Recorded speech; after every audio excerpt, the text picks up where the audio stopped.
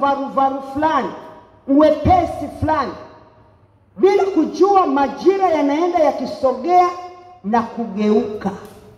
Inafika wakati wa majira ambayo ni ya aina fulani. Uwezo sasa wa kukabiliana na majira hayo sina. Na kwa sababu sina, ndio natafuta shortcut. Lazima nitafute shortcut kama nilivyoishi kwenye shortcut, kwa sababu sikulipa karo. Mtoto yoyote ambaye alizoea kununua mtihani, kuiba, vyovyote vile ambavyo wanafanya, kujihongesha, kulala na walimu ili apewe mitihani, apewe sio majibu, hawezi kufika kwenye ngazi ya juu, kwa sababu kuna mahali alitakiwa aanze na ufahamu fulani. Na yeye wakati wa kupokea ufahamu huo hakuwa na ufahamu huo, kwa sababu alikuwa anacheza. Na kwa sababu alikuwa anacheza, akifanya mambo yake, ndipo inapofika mahali pa kuingia kwenye mtihani, inabidi atafute namna ya kupata mtihani. Sasa amedanganya nyumbani, kweli ameonekana amefaulu, anaenda. Kumbuka, kufaulu sio furaha ya kufaulu cheti. Ni namna gani naenda kukabiliana na yale yaliyo mbele. Nimefaulu from standard 7, nimejulikana nimefaulu. Naendaje kukabiliana na masomo ya form 1 wakati mimi nilikuwa mtoto wa shule primary? Nikiingia form 1 nitakuwa na blue, siwezi. Kwa hiyo ina maana tabia ile ile niliyokuwa nao kule ndio nitakayoifanya pale tena. Kwa mimi napanda nikiwa mbumbumbu, nitafika form 4 tena nitafanya mchezo ule ule, kwa sababu sina kitu, siwezi, kwa sababu kuna msingi ambao niliuharibu, sikuwa na uwezo wa kuugharamia. Kwa hiyo nikifika form 4 nafanya mchezo ule ule, pia bila kutambua ya kwamba wazazi watanipeleka form 5 tena, watasema mtoto wetu ana akili kama nini, amepita distinction. Mnasema distinction sijui, amepita sana. Naenda form 5 kule ndo naenda kuona tena sio blue, naenda kuona sijui ni rangi blue iliyochanganyana na green. Nafika pale ndio sielewi kabisa, maana kule sasa, huko ilikuwa ni masomo ambayo ni general ya kawaida. Kule sasa unaanza kutengenezewa mkondo, na ukifika pale sasa naelewa nini sasa.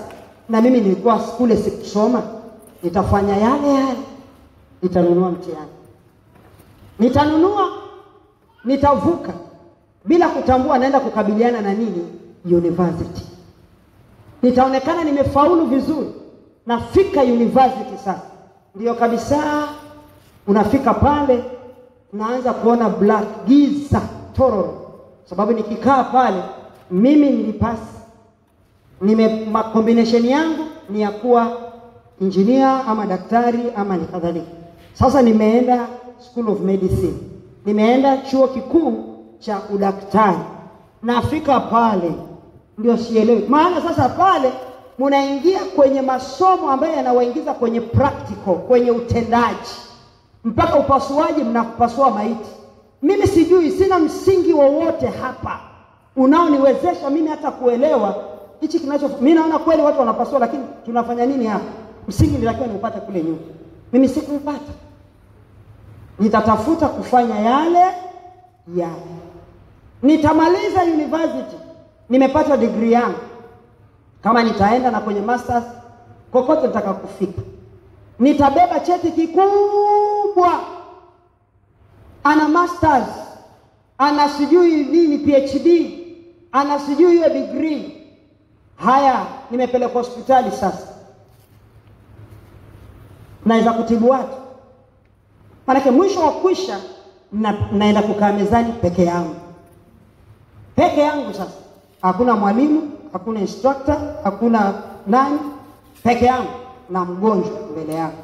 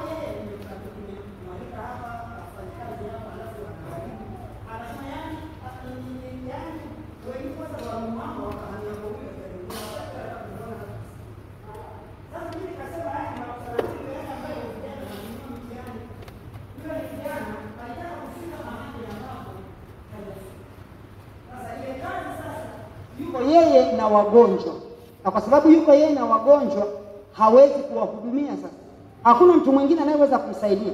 Kwa hiyo wagonjwa sasa ndio wanaotambulisha kwamba yeye ni daktari ama sio daktari, kwa sababu kile ambacho yeye alitakiwa kukifanya kwa wale wagonjwa hawezi kukifanya.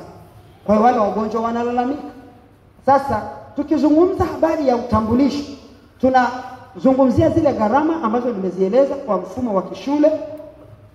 Tunazungumzia mwisho wa gharama hizo nikishazilipa, mimi natambuliwa kama nani, kwamba huyu ni mwana wa Mungu, huyu ni mtu aliyeokoka, huyu ni mtumishi wa Mungu. Kuna mtumishi uko pale, mpelekeni aweza kumsaidia. Kumbe mimi siwezi, kwa sababu ni mtu fake. Yaani nikisema ni mtu fake, nimeingia kwenye wokovu huu wa ujanja ambaye tulio nao sasa hivi, ambaye hakuna neno la Mungu. Na ndio hicho ambacho mimi huwa napiga kelele siku zote. Kanisa la Kristo, hata na nyinyi muendelee kunisikiliza. Pamoja nishasema sana hapa, kanisa halijengwi kwenye msingi wa ndoto na maono. Kama kuna mtu ana masikio yake hivi ayashike kabisa, anasema nimesikia. Kanisa halijengwi kwenye msingi wa ndoto na maono. Na sisemi kwamba watu hawaoti, na sisemi kwamba maono watu hatuoni. Lakini kanisa linahitaji kitu kinaitwa doctrine. Linahitaji fundisho, mafundisho yanayobeba chanzo cha imani yetu. Sasa sisi kama kanisa hatuwezi kujengwa kwenye msingi usio na chanzo. Ndoto haina chanzo. Ndoto ni sehemu ya Mungu kuzungumza na mtu. Maono haina chanzo. Maono ni sehemu ya Mungu kusema na mtu. Mungu hajajenga kanisa lake kwenye msingi huo. Alijenga kanisa lake kwenye msingi wa neno, kwa sababu neno ina chanzo. Hapo mwanzo kulikuwepo na neno, na neno alikuwa kwa Mungu, na neno alikuwa Mungu. Na huyo Mungu pasipo yeye, huyo neno hakuna kilichofanyika. Huyo ndio chanzo. Na kama huyo ndio chanzo, hapo ndipo mahali ambapo kanisa lake linajengwa kwenye msingi huo. Sasa kanisa la leo halijengwi kwenye msingi huo.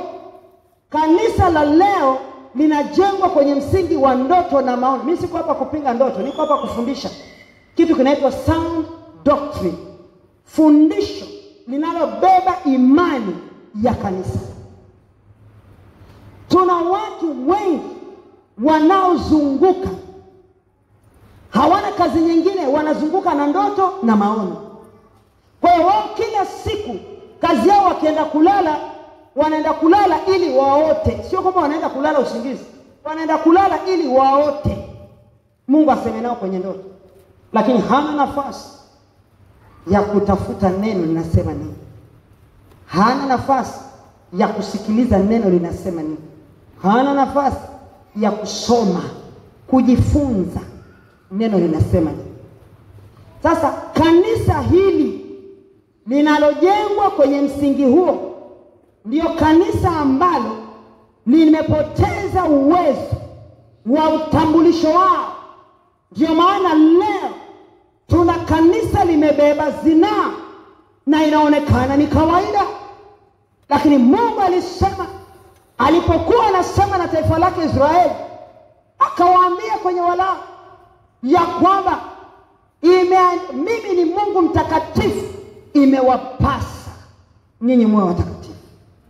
Amesema na kanisa lake la sasa, mimi ni Mungu mtakatifu, sababu imeandikwa hivi. Na imeandikwa kwenu kwa sababu nilisema.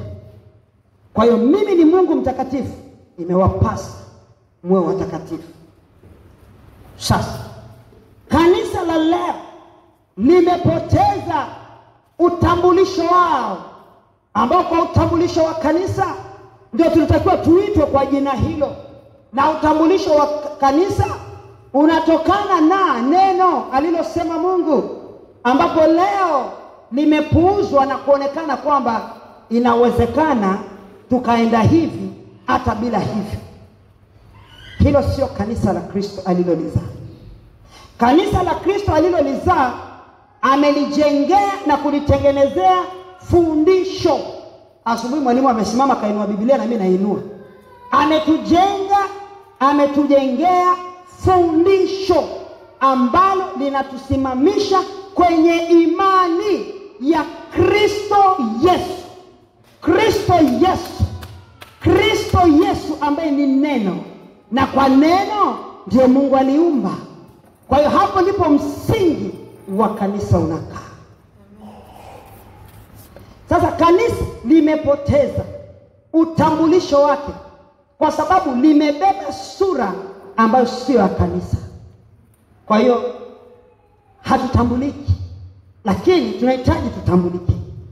Na ili tuweze kutambulisha, nani anatengeneza utambulisho? Ni mimi. Yesu alikuja kuniokoa. Yesu alikuja kunikomboa. Mimi natengeneza utambulisho wa wokovu wangu. Mimi natengeneza utambulisho wa ukombozi nilioupokea kutoka kwake Kristo. Nikishatengeneza utambulisho huo, ndio nitatambulika kama mwana wa Mungu. Sawa sawa na Yohana sura 1 mstari wa 12. Kwa maana jinsi hii Mungu aliupenda ulimwengu hiyo nimesoma Yohana 3. Anasema bali wote waliompokea aliwapa uwezo wa kufanyika kuwa watoto wa Mungu. Hao ni wakina nani? Waliaminio jina lake. Kanisa la leo haliamini jina la Yesu. Ndio maana kila mmoja unamkuta ana vitu vyake anatumia. Tunaamini sanamu. Sasa hilo sio kanisa, na huyo si mwana wa Mungu. Sio kama kuna mtu anaelewa anasema nini. Huyo sio mwana wa Mungu, sio mimi nasema. Biblia imesema bali wote waliompokea nani? Yesu. Aliwapa uwezo wa kufanyika nini? Kuwa wana wa Mungu. Nimempokea Yesu, nimefanyika kuwa mwana wa Mungu. Mimi nani? Niliyeliamini jina lake. Jina lake limenitengenezea mimi mazingira ya kupata utambulisho wa uraia wa mbinguni. Na utambulisho huo mimi ndio natakiwa ni establish hapa duniani, ili wanadamu wajue kwamba kuna Mungu yuko mahali fulani. Kuna Mungu anayeishi. Na Mungu huyu alitambulishwa na nani? Alitambulishwa na Helena. Kwa jinsi gani? Kwa jinsi ya maisha yake. Kwa jinsi gani? Kwa jinsi ya kinywa chake, maneno yake. Kwa jinsi gani? Kwa jinsi ya muonekano wake. Kwa jinsi gani? Kwa jinsi ya tabia zake. Sasa kanisa limepoteza identity, limepoteza utambulisho huo. Na hii ni huzuni kubwa. Yesu amechukuliwa kawekwa pembeni. Kitambaa kikachukuliwa ndio kikawekwa kwenye nafasi ya Yesu. Yesu akawekwa pembeni. Watu wakabeba makorokocho mengi tu. Mnayajua. Mnakusema mnayasikia mengine mmeenda mkashiriki. Mkanjonyo ule keki ya upako ukaenda. Sijui ndio fanye hivi, lete kucha na nywele sijui na kitu gani ukaenda. Lete sijui nini na nini ukapeleka. Ukapoteza utambulisho. Na since kanisa likaishi ama lilivyoanza kuishi kwa mtazamo huo, Yesu Kristo alipoteza sifa yake ndani ya kanisa. Kwa sababu utambulisho wetu wa kanisa ndio unaojenga sifa ya Kristo. Kristo Yesu hawezi kusifiwa hapa duniani. Hawezi kupata sifa yoyote kama sisi hatutatengeneza mazingira yetu ya utambulisho wetu. Nimetoa mfano mzuri wa mimi ambaye ni meneja masoko. Niliyeenda kuuza soda ya kiwanda chetu. Nikaenda nikasema mimi nimekuja kuwakilisha kampuni yangu ambayo tunatengeneza soda inayoitwa Coca-Cola. Na nilivyokuja mahali hapa nimewakilisha hiyo kampuni yangu. Sasa ninapozungumza hivyo na kuwakilisha hiyo kampuni, product tukakubaliana wanunue ile mali. Wakisha nunua ile mali hawakutani na jina langu kwenye ile product. Mimi hawataniona. Jina linaonekana pale nani? Mali ya nani? Ya kampuni fulani. ambaye inataja jina hilo ambalo wakitafuta mwenye, of course katika mazungumzo atakuwa tayari ameshazungumziwa, lakini yule mtu mnywaji sasa amepata ile product ni mpya,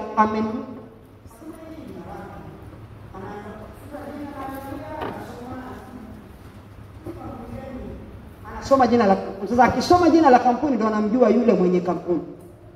Kwa hiyo hivyo ndivyo ambavyo tunavyotakiwa kutambulisha utambulisho wetu utakaoweza kumtambulisha mwenye kazi, mwenye wokovu. Kwa sababu wale watu ambao tunaojitambulisha kwao kwa muonekano na kwa jinsi ambavyo ni kwamba ni kwa ushuhuda, kwa jinsi yoyote ile, ndipo tutakavyoweza kutengeneza mazingira ya wao kuweza kumjua huyu Yesu tunayesema habari zake. Na tunaposema habari zake, wale watu wataweza kunielewa na wataweza kuniamini kwa sababu ya utambulisho waliouona kutoka kwao. Kwa sababu mimi nimekuwa mfano namba 1 kwao. Kwa hiyo sasa hata akisema anauliza habari za wale, lakini nitamwambia mimi unanitazama. Akiuliza habari sio za nani, mimi unanitazama. Wewe unaona nini kwangu? Kwa yule mtu ataamini kwa sababu ameona kuna mtu mmoja hivi, kumbe kuna watu waliookoka. Mmoja ni nani? Ni wewe unayesema naye. Bwana Yesu asifiwe sana. So utambulisho wangu kwamba mimi ni nani ni muhimu sana. Andika Zaburi 73. Hata hiyo hatuwezi kuimaliza pia, lakini neema Mungu itatosha, tutakuja kumaliza Jumapili. Chini kipengele ambacho ni muhimu sana, anatamani kukiona kikiwa kinafanya kazi nzuri. Zaburi 73, andika mstari wa 25. Zaburi 73:25. Uandike pia na Warumi 8:6-16. Warumi 8:6-14. Zaburi 73 mstari wa 25, Warumi 8:6-14. Zaburi anasema mstari wa 25, ni nani niliye naye mbinguni, wala duniani sina cha kupendeza ila wewe. Nani niliye naye mbinguni, wala duniani sina cha kupendeza ila wewe. Maneno haya yatasemwa na mtu ambaye mwenye identity ya Mungu, mwenye utambulisho wa Mungu. Nina nani hapa duniani? Nina nini hapa duniani isipokuwa wewe ambaye ninapendezwa na wewe? Lakini leo tukiona kwamba kanisa limepoteza identity kwa sababu halimtambui yeye ambaye aliyeko kwa ajili yetu, bali tunamtaka yeye kwa ajili ya kukusanya vya duniani. Kwamba tunakimbilia kwa Yesu, tunakimbilia kwa maombi, tunakimbilia kwa maombezi, tunakimbilia katika yote tunayoyakimbilia kwa sababu nipate kitu fulani. Nisipopata hicho kitu, kanisani hamunioni tena. Kile ambacho moyo wangu ulikuwa unakitaka, alafu leo amenionyesha kwamba sikipati, siji kanisani. Nakuja kanisani kufanya nini?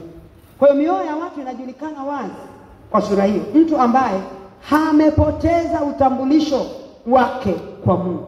Lakini yule ambaye anao utambulisho, bado anaishi katika utambulisho wa ufalme, ndio huyo ambaye anayesema, ni nani niliye naye mbinguni? Nina wewe Bwana, nina wewe Mungu wangu, nina wewe Bwana wa majeshi, nina wewe Mungu uliyeniumba, nina wewe mpaji wangu, nina wewe Mungu wa miungu, nina wewe Bwana wa mabwana, nina wewe ambaye Bwana usiyeniacha, nina wewe uliyenipa pumzi ya kuishi leo. Hayo kwanza yanatosha tu, hajanipa gari, hajanipa chochote, yananitosha mimi kujua kwamba nina yeye. Na ni mtu tu yule ambaye identity yake anayo, ametambua ya kwamba wokovu ni kitu gani. Kwa hiyo anatambua, mimi nimeokolewa si kwa sababu ya, bali nimeokolewa kwa ajili ya kupokea faida ya nafsi yangu, nipate uzima milele. Kwa hiyo anasema, mimi nitakuishia wewe ambaye ni Mungu wangu, mimi nitabaki na wewe ambaye ni Mungu wangu. Hapa duniani sina, maana vyote vitaondoka, kila kitu kitaenda.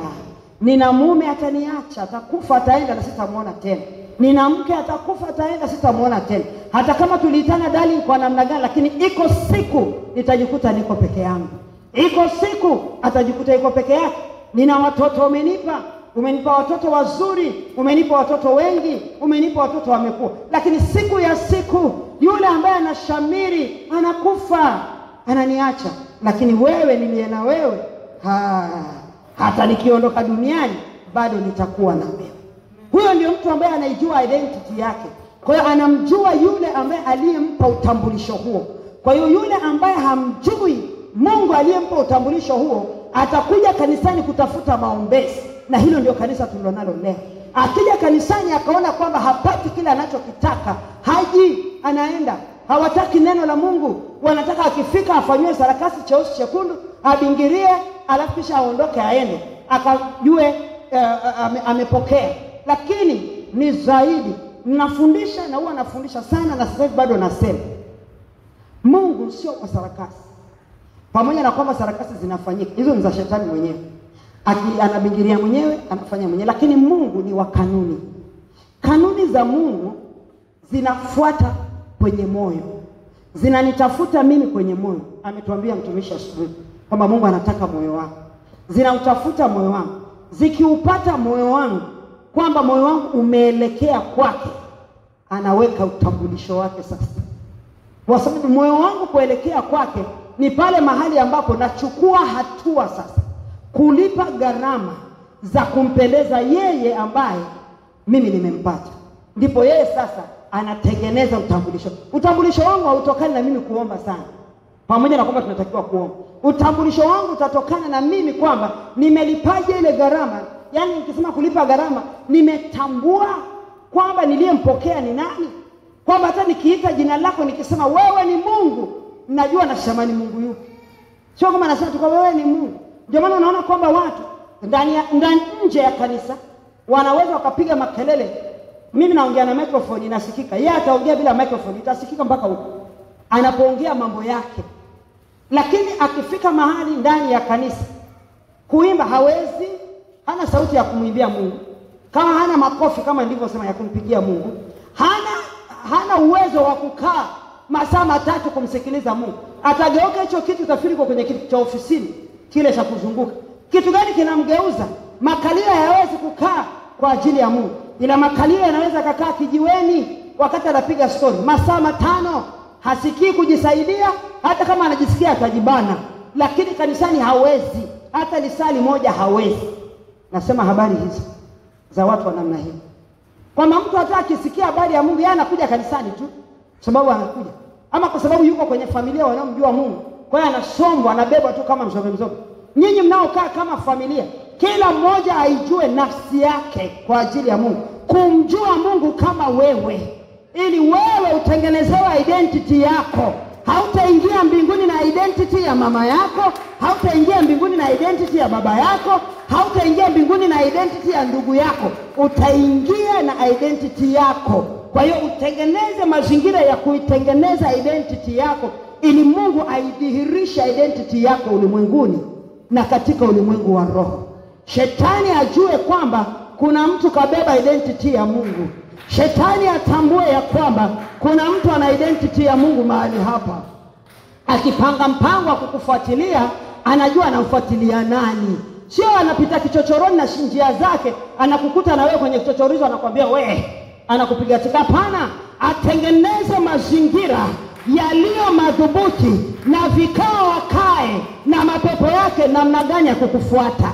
Mtu uliye na identity ya Mungu, Mungu hawezi kuruhusu shetani akakukamata na kukucharaza ovyo ovyo, maana ulinzi wake unakuzunguka, maana umebeba chapa ya Kristo Yesu.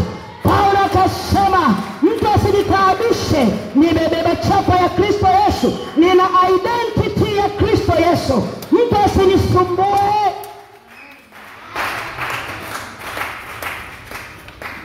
Tusinisumbue. Na mimi nikimuiga Paulo hakuna dhambi, kwa sababu ameandika kwenye Biblia. Hata mimi nasema mtu asinisumbue, na wewe una haki ya kusema mtu asinisumbue. Nimebeba chapa ya Kristo ndani ya moyo wangu. Nimebeba utukufu wa Kristo kwenye paji la uso wangu. Nikipita mahali, shetani anaona utukufu wa Mungu kwenye maisha yangu, anaiona kwenye paji la uso wangu. kwenye ulimwengu wake wa rohoni, ananiona, ananitambua mimi ni nani. Lazima ili uweze kutambulika mbele ya shetani kwamba wewe ni nani, identity ya Mungu ni muhimu kwako. Bila hivyo atakupiga hivi. Hahitaji kuzungumza na wewe. Akikukuta umekaa anafanya tu hivi, maana yake wewe haufai. Mateke ya miguu ndio yanayokusumbua wewe kwenda kutafuta maombezi. Shetani lazima asogee kukukabili.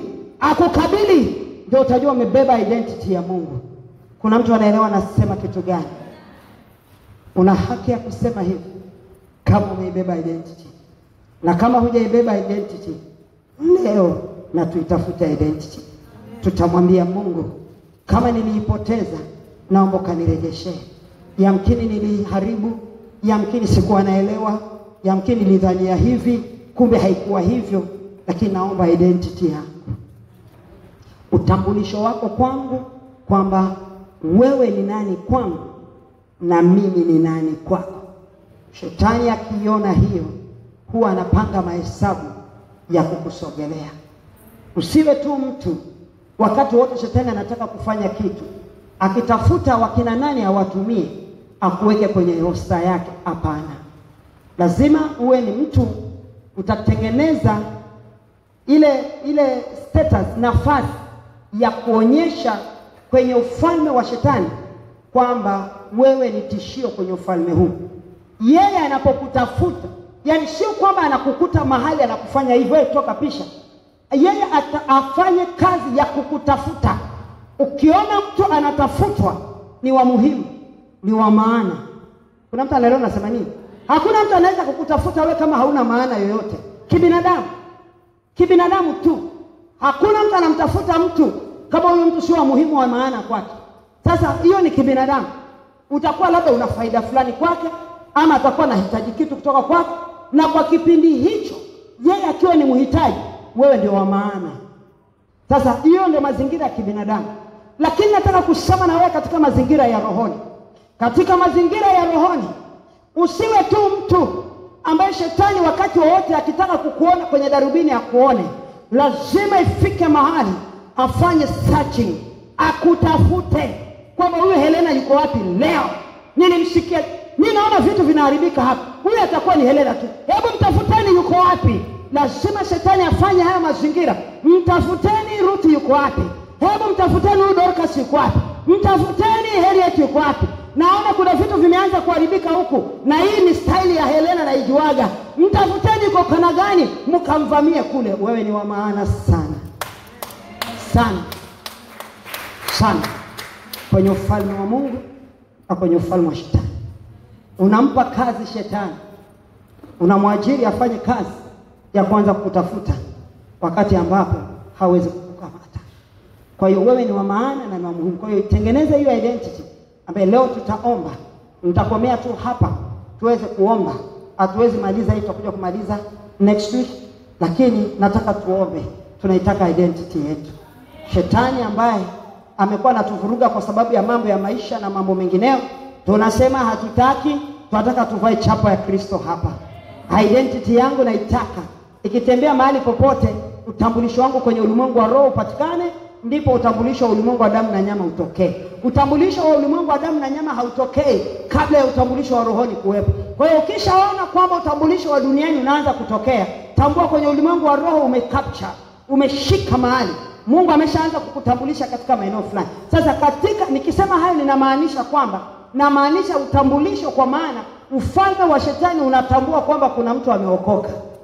Watu wengi wameokoka, ufalme wa shetani hauna taarifa. Shetani anapata taarifa wakati utambulisho. Ndio hiyo ninayozungumza mimi. Watu wengi tunasema tumeokoka, shetani hana taarifa zao. Mafaili yao hayajafika kwake. Hata ndo aanze kutengeneza mikakati ya kwanza kutafuta. Faili lako likifika mezani kwa daktari, ndio utasikia unaitwa Hellen SOGIA, unainuka, unaenda. Faili kama halijafika hapo, halijafika mahali pa kutajwa, hata utakaa hapo mpaka utakapokumitaja.